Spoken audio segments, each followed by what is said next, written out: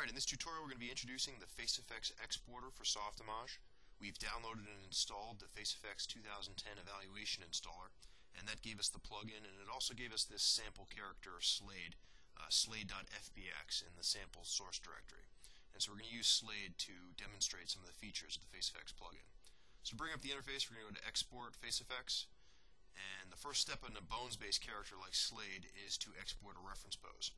So we're going to go to a frame where there is a neutral state of the face. The mouth is closed, the eyes are open, the face is looking straight ahead, and we're going to export a reference pose. We've selected the bones that we want FaceFX to control. As you can see the selection, in this case we've selected all of the bones, and when we hit export, the selected bones are going to be added to the reference pose. So now we can export bone poses. So we can go to the Nodes section, and we could go to one frame, let's say at frame 10, and click export, and then we could export the open bone pose. If we wanted to do that for each of the bone poses that Slade had, that would take quite a bit of time. So instead we're going to batch export these poses. Now we've copied that file here. It's a simple text-based format, Slade batch export.txt, and what it has is a simple format of pose name, space, frame number. And when you batch export, it lets you select this text file, and it will batch export all of those bone poses from those specific frames. And that file is located in the sample source directory as well. So you see now we have a bunch of bone poses, which we could, let's say, go to frame 0 and import the open bone pose to frame 0. If we don't want to do that, we could import the reference pose back to frame 0. And that's how you can import and export bone poses from FaceFX. Now, these are bone pose nodes, and when you have a curve in an animation with a specific name, let's say if you have a curve called open, it will drive the open node in the face graph.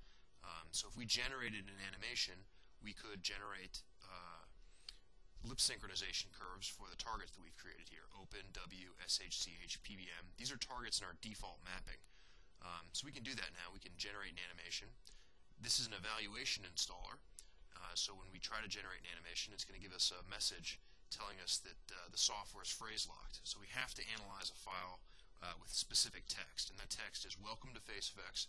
I've always wanted to say this, live from New York. It's Saturday night."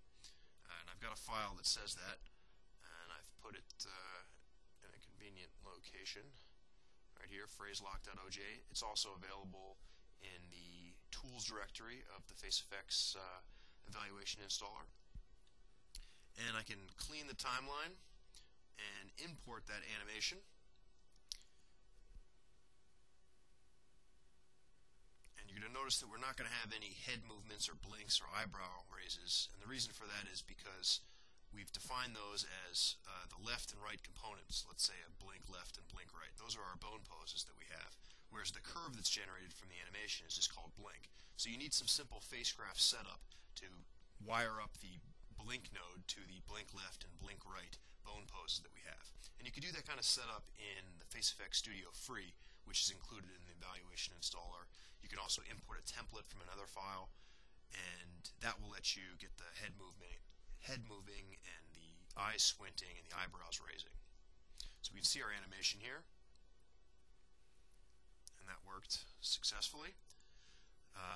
If we had a morph character, we could import the morph targets by just selecting morph target node. Batch export would get all of the morph target nodes from the Slade character into the actor. Slade doesn't have any morph targets. And that would do the same thing as the bone poses, but for a morph character. If you're using FaceFX Studio, you can also just open Ogre content, and it will import the morph nodes automatically. XSI does not have a FaceFX Ogre exporter, but you can use standard Ogre exporters like Ogre Max. One important thing to note about the plugin is that it is fully functional even in its evaluation state, except for this Generate Animation button, which is phrase locked. So FaceFX Studio professional users can use the plugin to export bone poses, import animations, and so on.